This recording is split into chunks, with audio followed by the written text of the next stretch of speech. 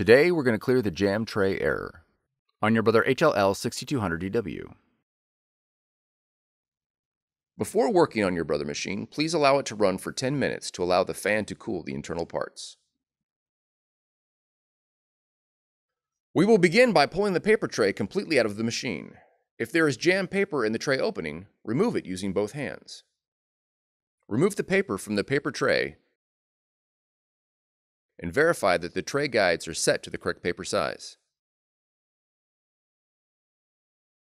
Next, fan the paper and reload it into the paper tray. Ensure that the tray guides are not pushed too tightly against the paper, which can cause jamming. Also verify that the paper is not loaded above the maximum fill line. Finally, replace the paper tray firmly inside the machine. For more tutorials, FAQs, and videos, visit us at www.brother-usa.com. If you found this video helpful, be sure to subscribe. Thank you for choosing Brother.